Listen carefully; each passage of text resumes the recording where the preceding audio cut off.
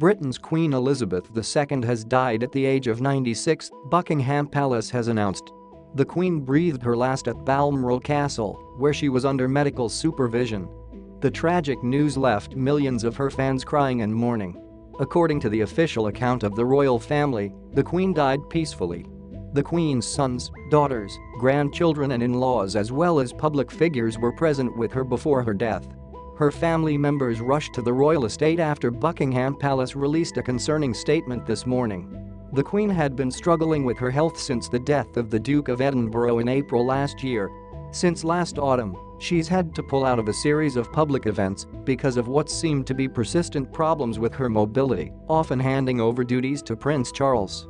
Remembrance Sunday, the Maundy Thursday service, the annual Commonwealth service and the state opening of Parliament have been among the events where health issues stopped the Queen from taking part over the past 12 months. On 6 February this year, the Queen became the first British monarch to celebrate a platinum jubilee, marking 70 years of service to the people of the United Kingdom, the realms and the Commonwealth. On Tuesday, 2 days before her death, Queen appointed UK's new PM Liz Truss, who had herself travelled to Balmoral in a break with tradition as the monarch was suffering from mobility issues. Thousands of people gathered outside Buckingham Palace following the Queen's death.